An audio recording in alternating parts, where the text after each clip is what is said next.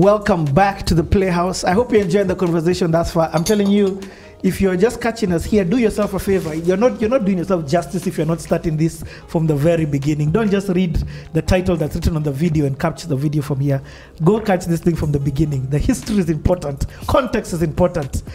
Pius, let's continue this story. Yeah. So where we've left off, just let's see if I'm right. You've made the ultimate decision, or you've made a decision in high school that, you know what, this internal conflict that I'm having between doing this club thing, or this internal conflict that I'm having in whatever it may have been, you've decided no more. No more. Your pals have told you we're giving you 2 weeks. Or see you this Saturday. See you next Saturday. Sunday. See you on Sunday. Jam session. Jam session. Endelea. So, never showed up for any other jam session.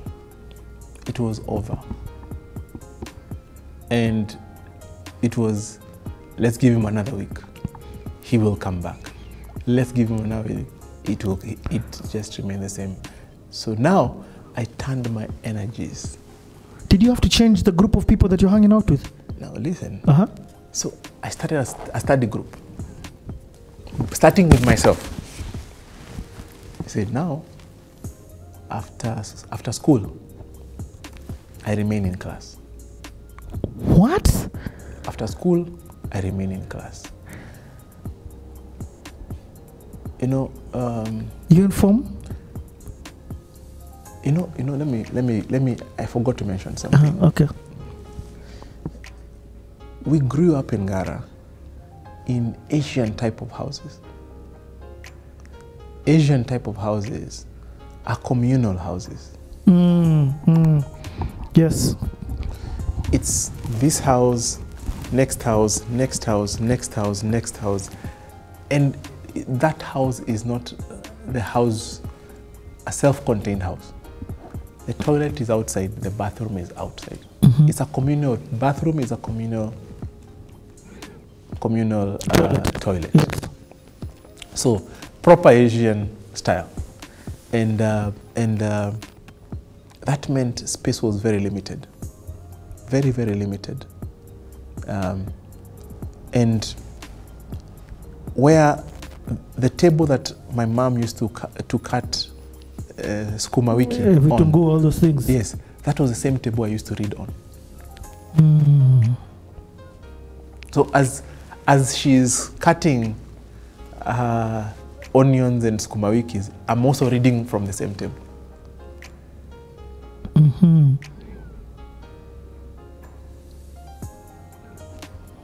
So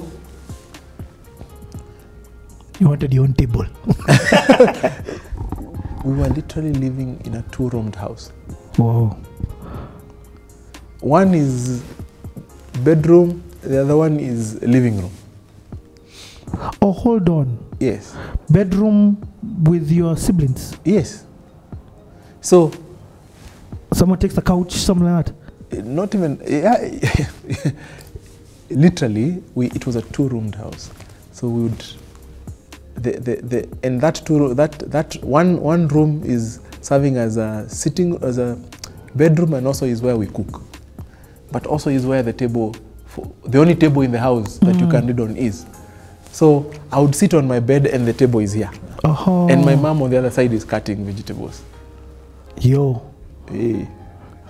And you know, when you said you guys were the well-off guys in the community. In the community. Yes. not that style. Yes, not that style. But I'm saying this also is because of where we had chosen to. It was an Indian setup. Indians, you have your mother, your brother, the new wife. Yes. So, and they live in 1 or 2 rooms each. Yes. So then when they're cooking, they would come sit on the doorstep, and everybody is preparing their meals outside. Yes. But now Africans adapting this, it became something a little bit different, because we are not exactly one. Yes, you're not one family. One family. Yes. Not exactly one family. So reading space was a big issue. A big issue. So say now, after school time, take a break of 30 minutes, go back to class. Slowly, some of the guys I used to go for jam session with, they started joining me. Oh. Now, I had, and others now, who are not involved in that group. So we formed quite a sizable study group. What? This is impressive. So we would read from 5 p.m.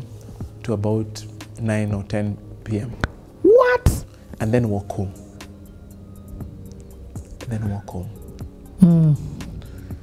And it was a very interesting season for me, because also, remember, my dad doesn't have a job. We couldn't afford school fees. So anytime kids were being sent home because of school fees default, I was top player. I was at the top. In fact, common knowledge. Everybody knew Pius. Let's start with Pius. Let's start with Pius. I would stay a whole year without paying school fees, even a coin. Even a coin. And it was not my biggest problem, because going home to ask for school fees, it was too down the priority list. You know, if you're struggling with putting food on the table, surely school fees is not one of them. So when I'm told to go home, I would not go home. I would go to Kenya. I would walk to Kenya National Library. What? Yeah. So trek, Grogon, up Community Hill, Kenya National Library. That was my refuge. So I'd go there and read and get lost there. 6, when they close, I walk. Uhuru Park, cut through, Mamangina, until I get home. There was nothing like bus fare. It never even occurred to me that I could get into a bus. So it was a very interesting season. Did that season dent you? What I mean is, there's some people who getting kicked out of school becomes shameful and affects their self-esteem. Other people can use it as motivation of, I'm never going to let this happen to my future kids or something. I never felt it that way. I never felt ashamed. I just felt I was unstoppable. Nothing could stop me. Nothing could stop me. From what, attaining this? From attaining whatever I had set my mind to. And that time is riches. I mean, I needed to pass exams. Okay. That's the first goal. Yeah, that was those are now little steps, So I get it. So even so even the motivation to study for you, passing was going to help you attain this goal that you set. For me, it was that internal goal that you set. For me, going to university was a do or die. If I didn't go to university, it meant that I would be pushing Mgogoteni cat or something. That was the only alternative. There was nothing else on offer for me beyond that point. I had to position myself to be absorbed somewhere by force. So that is huge. So going to university was key. So for me, when we were being chased from school, I would not even go home. I just walk straight to Kenya National Library. I knew everybody in Kenya National Library. I knew which book was where. And I would spend my day there, no lunch, no nothing. The whole day. And I would go back home, I would say nothing. I would not complain to my parents. I would not add stress to them. No. But the awareness that you already been faced with life or death options, I mean, what you've talked about is huge. You've talked about if you didn't make it, first of all, you don't have the money for even high school, let alone university. Let alone university. So for you, not getting the grades to get into university, first, forget where the money will come from. The grades, first and foremost, was a do or die. Yeah. And now, that was really hard. The other bit is that if you relied on the notes that you were getting in class, I had proven I was never going to go to university. So literally, I researched textbooks, I wrote my own notes, and then I studied. I wrote my own notes. You taught yourself? I taught myself. What? I'd look for books from everywhere. I would write my own notes, not the teacher's notes, my own notes. What I'm hearing you say is that you already knew that the quality of education within the school that you are was not going to get you into university the way you wanted. Look here, every year we had about 240 people leaving school. We barely did 5 people who went to university. Yeah. So for you to be in that top 5, you needed to do something that is not done in school. And that's something you needed to teach yourself. And find out what it is. So later on, I had so many friends who went to other national schools. I realized I worked 5 times harder. Okay. I worked 5 times harder. That one, in fact, many of them, I am the one who was showing them how to research in university. You had started doing what you're supposed to be doing in university. Yeah. So, and that has translated even today, even in the corporate world, people tell you, buddy, you're a teacher. You can teach. And it's because I had to learn how to teach myself. The discipline was instilled unknowingly. Yes. In this era. In that era. So I had such odds against me. Huge odds. And I was very much aware of them. So I was doing better than the people who are remaining in class. Yeah. And one moment I will never ever forget in my life was when we now needed to do our to sit for our mock exams so that we would get our index number. That moment, or rather that time, it was towards the end of the year. I had not paid even 1 single cent of tuition. And the headmaster was very clear.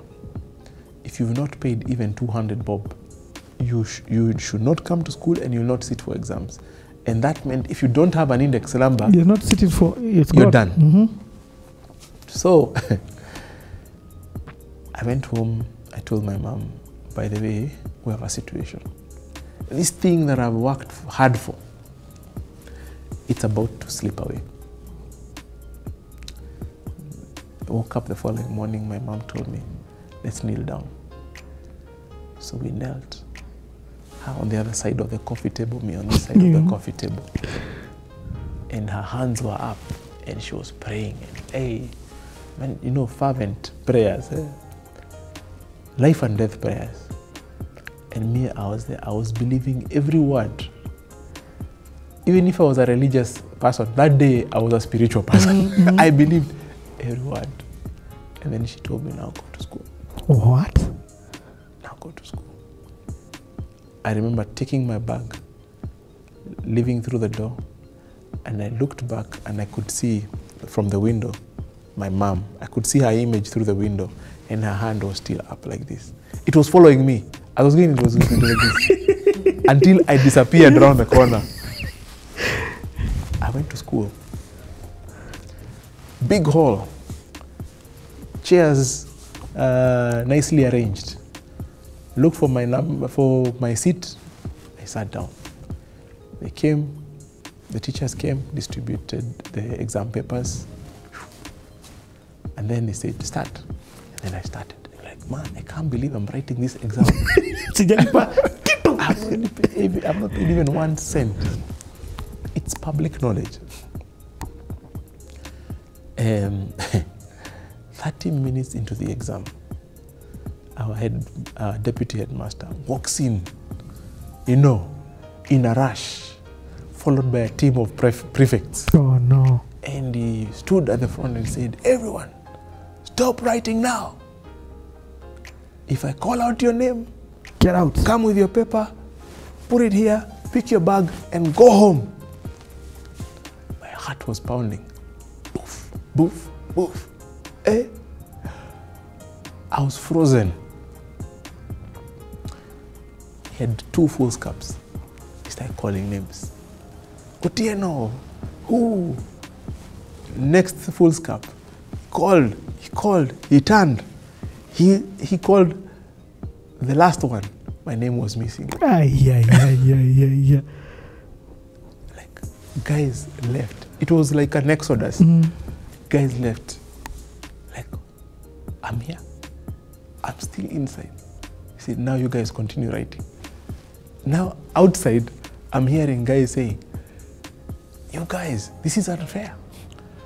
Me, I have a balance of 200 bob. Pius is inside there and he's writing the exam. No way. Outside, I can hear them. I sat for that exam 2 weeks, I finished. My name went missing.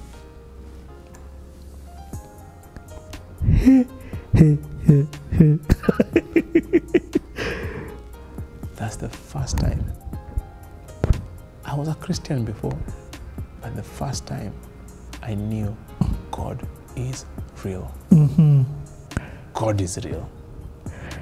And he answered prayer. He answers prayers because he answered my prayer. There's no one who paid net. That's a miracle. It was a miracle. That's a miracle. It was a miracle. And then I did so well.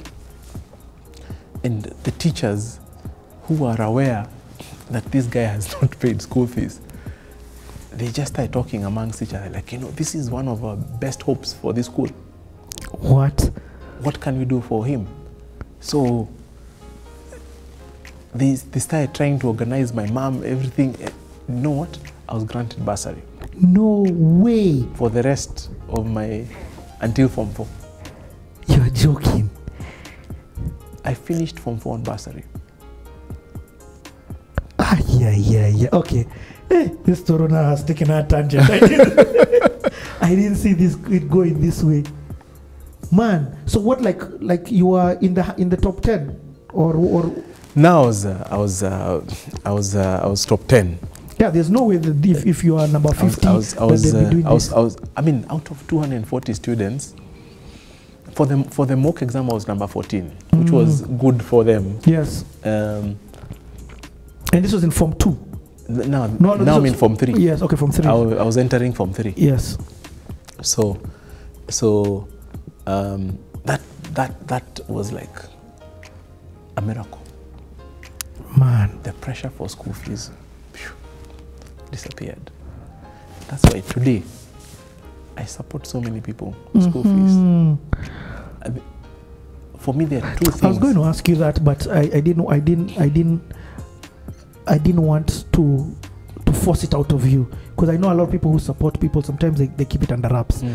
I mean, for me and my wife, my late wife, there are 2 things that we've always been available. If you don't have food to eat, we will do everything to make sure you have food to eat. Number 2, school fees. We've adopted many kids. Some living with us, others outside, and just help them to go through this thing. And some have finished university, you know.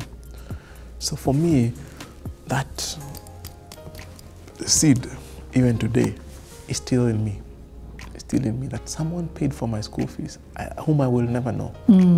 Yeah, whom I will never know. And that changed your complete life, set you on this path. So, all these hardships were pointing to only one thing: the bitterness of poverty. Which later on you'll see what I do is basically I'm an evangelist against poverty. My mission is to make sure as many families as possible will never have to experience that. Mm-hmm. I believe that's my purpose. And that's why God allowed me to go through that experience. There's so many things you can try and explain, you know. I had both of my parents and all those things, but God is so high that He will choose you and He will make sure you go through certain things so that you will understand the pain of something, a mission field that He's sending you. Mm-hmm. I mean, even just from what you've just shared, I can imagine how many other Piuses are there because Pius is there. What I mean is, you've just talked about how you help people go through school. And you also talked about for your own self, how you needed to pass this school or be pushing cocotenis. That was the difference. You get? And how something small as 200 shillings could have got you kicked out of the room. Oh, yes. You're the people who are outside saying, hey, Mia, I only have a balance of 200 shillings. You know? Wow. Okay, this story is it's I love it. Let me just say, I honestly love it because I truly believe, even in my interactions with you, there's reason behind your teaching. When we enter money markets, the conversation on money market, when we enter the conversation of Centum, Nabo, even when we talk about Chris Kirubi, because we've been with you in the same room as him, all of these things, I'm seeing the foundation that was laid. And you've nailed it. Purpose. Your purpose is to empower families and eradicate poverty. Okay, so how do you do in high school? Or is there another? I don't even think a story can beat that one. That was the purpose of high school for you. So high school, again, I remember we were working against huge odds. Not being many classes missed, having to read, research, write my own notes. So I couldn't concentrate on every subject. So I narrowed down sciences, mathematics. Mathematics. Mathematics. My dad has been such a big influence in my life. So my dad is very science oriented, very mathematics oriented. As in, my dad would read, what do you call it? There was this big physics book, Abbott. It was called Abbott. He would read the whole thing, and he's not in school, just to keep me company. He was enjoying, you know. And that was a privilege. That was a privilege. Yeah. So I scored A's, sciences, mathematics. Swahili, I really did badly. I did badly. So, but I had enough to go to university. So we had about 5 people who made it to university, and I was one of them. And by university, you mean the University of Nairobi? University of Nairobi. The University of Nairobi. So I entered the University of Nairobi. What year is this now? This is now, I finished 95, then we had to stay home for 2 years, then I joined university in 1997.